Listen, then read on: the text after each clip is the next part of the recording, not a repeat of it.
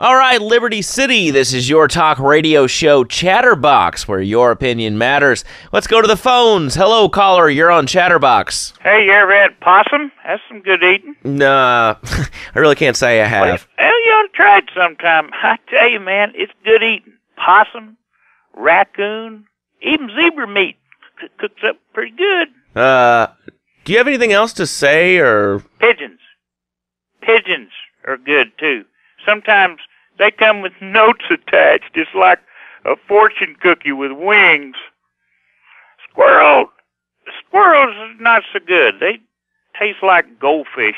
Meat's real stringy. You know what I mean? Actually, I can't say that I do. But if I did eat too much squirrel and put on a few extra pounds, I'd use the Dormatron. Unlike those other exercise machines that require you to be awake, the Dormatron actually exercises you overnight. Let's learn a little bit more about it. I've tried everything, and I just couldn't keep those extra 200 pounds off. It started to affect my marriage. She was too big for me, and I'll sleep with anything. The Abdometrix, the Thiazizer, tummy stapling. I've had my mouth sewn up, my hands chopped off. You name it, I've tried it. Yeah, except for exercising and eating right, Porky. That's right, honey. Then I found the Dormatron. Using a new technology called biorhythmic subconscious gymnastics, the Dormatron exercises you while you sleep. Just strap in your arms and legs, put on the Dormatron headset, then wrap yourself in the special high-voltage electric blanket. Turn it on to 11 and burn those pounds away while you have a relaxing night's sleep. Now that I've lost 280 pounds, my husband's all mine again. That's right, honey. No more escort services for me. Don't be fat a day longer than you have to. Remember, being fat can even ruin a romantic cruise. Call Dormatron now at 1-800-SLEEP-OFF-LARD or visit www.sleepofflard.com and sleep your way to a thinner, happier you. I'm a marketing manager who lives in the suburbs and commutes to work on the highway. I live alone, so of course I needed a car that could seat 12 and is equipped to drive across Arctic tundra. It just makes me feel better. The new Maibatsu monstrosity. Mine is bigger. Oh, well, that's a good commercial. I love commercials, don't you?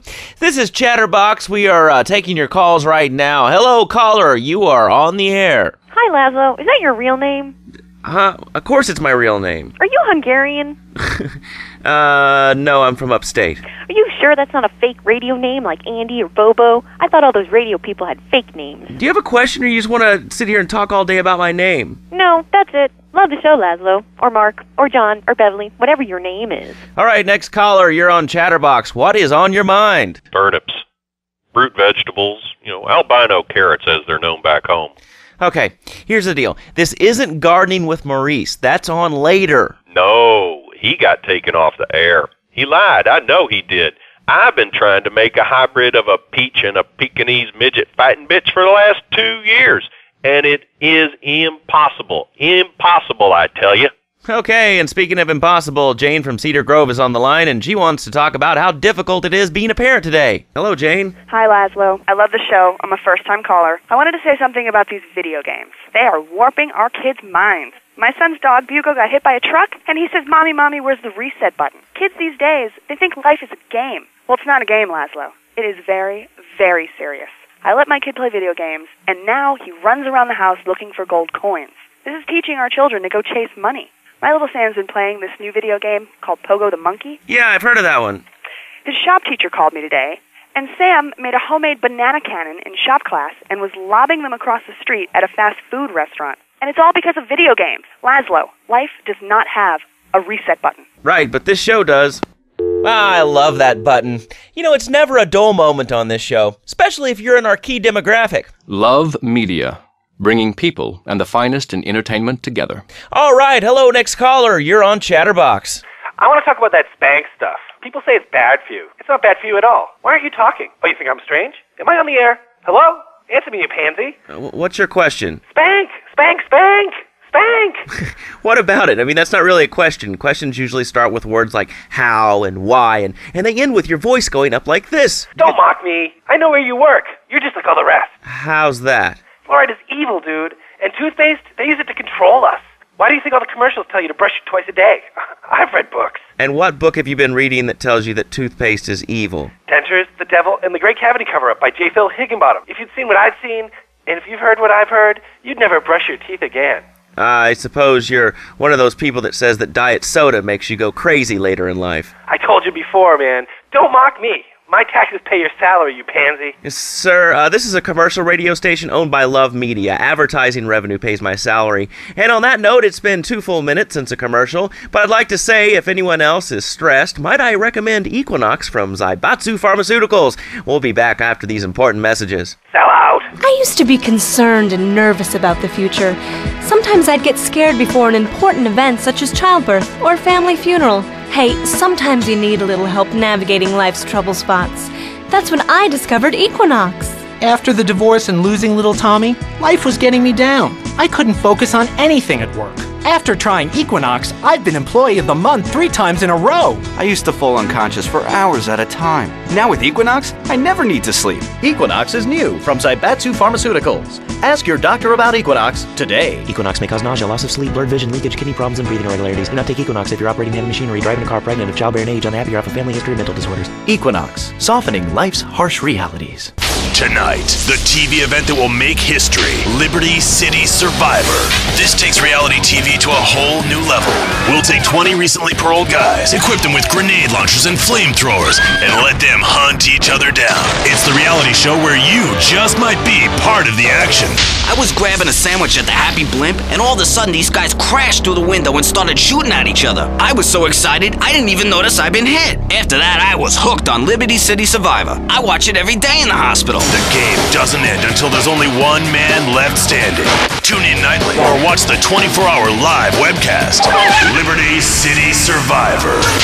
Natural selection has come home. Sponsored by Ammunition. All right, we're back on Chatterbox. Call us on the chatter line to tell us what's on your mind. Line 4, you're on Chatterbox. What's on your mind? Liberty City Cocks rule! Ah, that's lovely, thanks. Next caller, you're on Chatterbox. That last guy was so full of crap.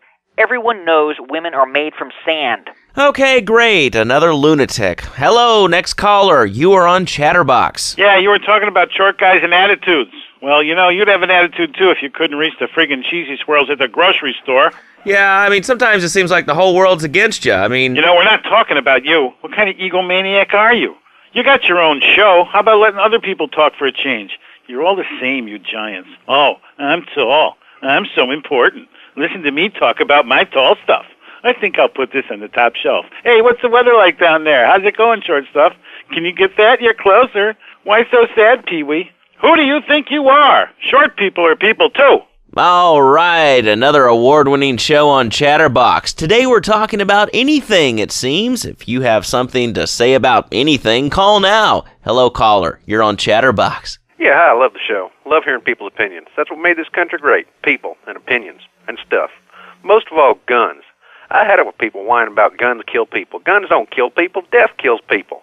Ask a doctor. It's a medical fact. You can't die from a bullet. You can die from a cardiac arrest or organ failure or major hemorrhage. A small piece of metal ain't the problem. Besides, I only use my machine gun in the safety of my own home and car. I ain't hurting nobody.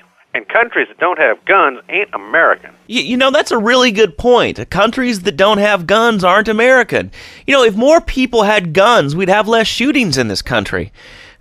All right, we're going over here to line 2. Hello, caller. You are on Chatterbox. Yeah, I'd like to say something about taxes. You mean the Lone Star State? No, taxes. Well, you know, look, taxes are really wrong. My father worked his whole life. He played the lottery.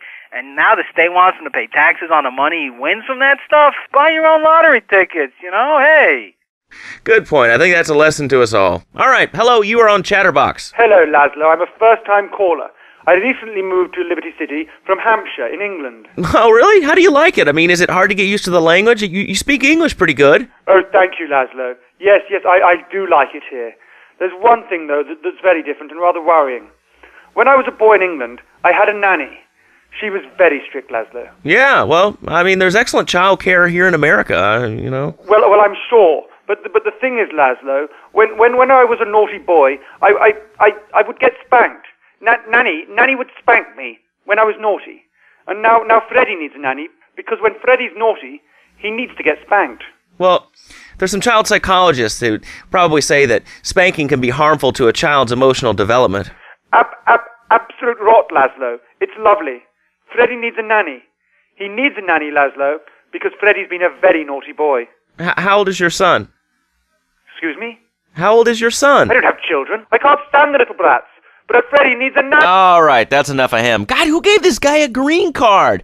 This is Chatterbox. We're talking about short guys, nannies, taxes, and anything sane you'd like to bring to the party. Hello, you are on Chatterbox. I was listening to that caller about taxes. His views were a little extreme.